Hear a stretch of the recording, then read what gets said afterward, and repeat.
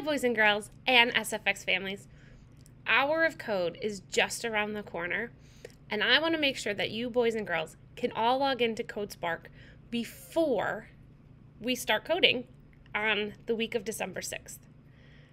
By watching this video, you will be able to log into Codespark at home. There is one catch though.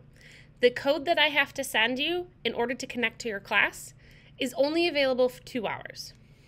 Have no fear. I will continue to send this code out occasionally. If you miss the code once, it'll show up again. So, let's do this. On your iPad, you're going to look for the app called Codespark. When you open it, your screen will look like this. It may take a little bit to download the app and get everything else situated, but it will happen. You're going to go up to schools in the corner here, and then you're going to select I'm a student. We're going to use this use classroom code, so I'm going to type in that, and then you're going to type in the code that I give you. Remember, this is a code that will change after 2 hours.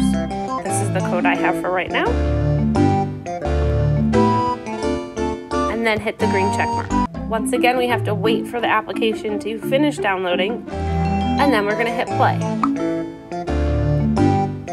If you have used Codespark before, you will see your entire class here. You're going to select yourself.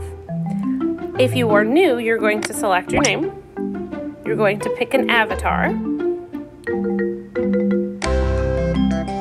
Press the arrow. You can then select a name. So I can scroll through these and pick something, or I can use this dice here and it will mix it up for me.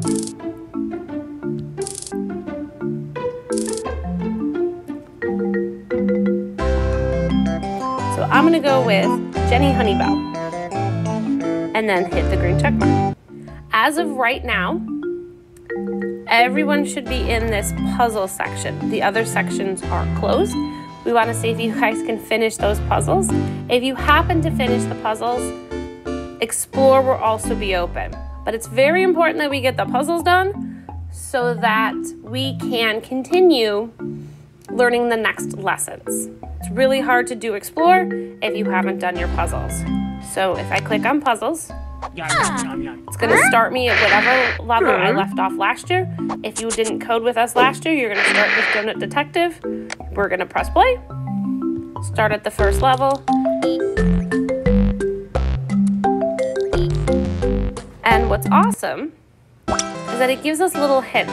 So it can tell me to drag things up and then tap on my food. I want to get the food or the critter last and collect as many gems as possible.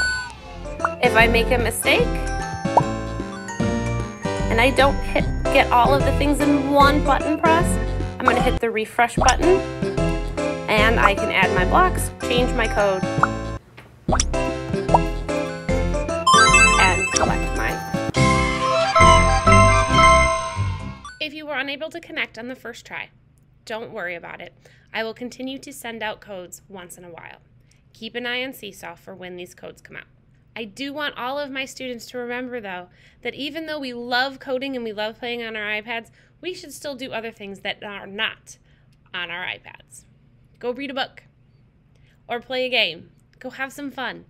Codespark will always be there.